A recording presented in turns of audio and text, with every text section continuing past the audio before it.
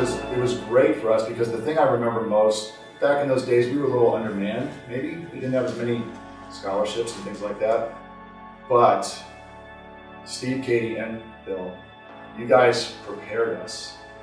We came to play 60 minutes every night.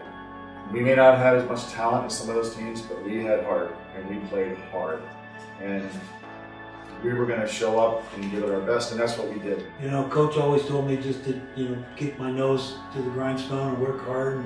And he'd work on me after practice. He'd spend time out there, being how to screen a goalie, and stand in front of him in power play and what best to do. And, it taught me so many things. But to Rick's point, we had a lot of heart, and I think Bill and Coach, they knew that we were going to just flat out be the best conditioned team out there. I think what he did for the group is he made us better people, and it showed in hockey obviously, but in life, if you just look at the commitment that a lot of people had to him, Tom Brown, others, all of us in the room, we owe a lot of our business success and success in life to him and to Billy. There wasn't any jealousy. Nobody looked over their shoulder and said, oh, this person's getting this scholarship or this person's getting something else. Yeah, I think part of that, Bill, is the effort that we saw you and Steve put forth in terms of teaching classes, recruiting, everything that you did. And as a team, we had that chemistry and we had that selfless attitude. But we just wanted to be better. We wanted to compete. I think the one thing that Coach did for me the most was he started talking to us very early on around the concept of mind over matter. That's what he used to call it, right? Mind over matter. And I think he mentally instilled in us that we could control our bodies with our brains. And he gave us that idea, and then he pushed us to the point where he taught us that we could, because we would do things that we never really thought we could do physically. And I think that concept has been really helpful in business and in life.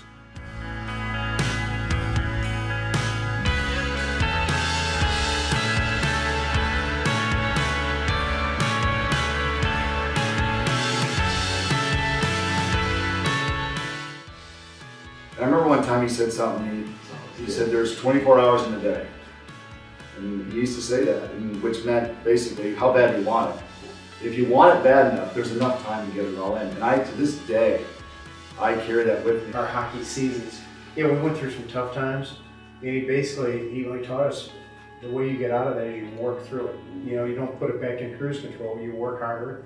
And so I think from a work ethic standpoint, we learned discipline, we learned hard work, and I think he told you things, but he delivered on it. Coach would always try to be consistent. That was important to him. He always had discipline was very, very important to him. We learned as a group that Steve has your back. Knowing that Steve backed us up, that went a long way. Yeah.